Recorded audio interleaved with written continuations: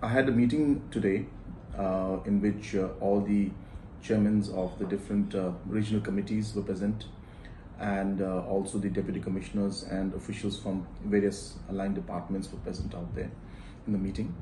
And a review was taken regarding the overall flood situation in different parts of the state, in different districts.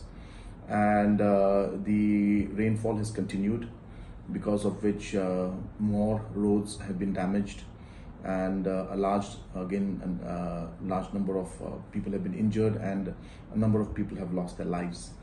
And the different chairmen of the committees have already visited the different locations in their respective regions, and we are working overtime to ensure that the ex gratia to the next of kin is released immediately. At the same time, relief materials are continuously being given to all the areas that have been affected. Areas which having landslides, efforts are being made by the PWD and the SDRF and the NDRF and the police forces to ensure that they are cleared at the earliest. Some of the national highways which are connecting towards Silchar and Mizoram and Tripura are affected, and normal traffic has been affected there. But we are making our efforts to restore things and bring back things to normalcy. At the same time, relief materials are continuously being given to all the areas that have been affected. Areas which having landslides, efforts are being made by the PWD and the SDRF and the NDRF and the police forces to ensure that they are cleared at the earliest. Some of the national highways which are connecting towards Silchar and Mizoram and Tripura are affected, and normal traffic has been affected there. But we are making our efforts to restore things and bring back things to normalcy.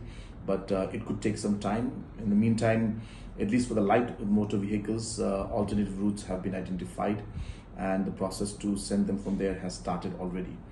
I have also met the Honorable Finance Minister today, and I have updated her about the flood situation and have requested her for all support in this situation, as we have received unprecedented rainfall, and that has caused a huge amount of damage in terms of lives and in terms of agriculture, infrastructure, livestock, and many other personal homes, damages to many of the citizens of the state. I have also communicated to the Honorable Home Minister, and I'm waiting for an appointment to meet him today. I have also communicated to the Honorable Prime Minister, and I should be speaking to him soon and updating him about the current situation in the state.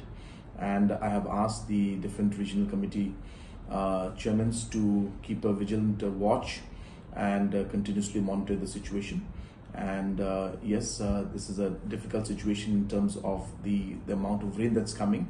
And I would like to take this opportunity to urge every citizen, all the localities, to be extra careful, to ensure that if there are any high-risk houses which are in danger of being affected by any kind of landslide, then even I request the communities and the localities to also take efforts to shift those individuals and citizens from those high-risk houses to some shelter homes which are being put up by the district administration, and if not, then even into schools or community halls that are available in the village, as we should make every effort as a society to save every life that we can.